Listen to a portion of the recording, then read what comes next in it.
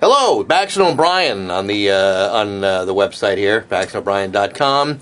Tomorrow on the show, Lionel from LionelMedia.com is scheduled to join us. We don't know what time because he's got to change things around. You know, I stopped taking that interferon earlier this week, and with the exception of a slight headache that still comes and goes, I feel vigorous.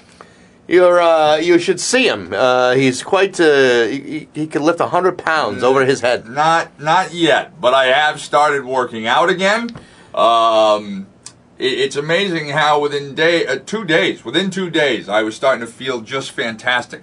On the other hand, I have a full month's supply of interferon, so if you're one of our hepatitis C suffering listeners and you need some of the stuff, I got it cheap. I don't think you can do that. Well, I don't think you can sell pharmaceuticals like on the radio or on the internet without a special license. Well, not legally. Well, exactly my point. And, you know, I like to stay above board.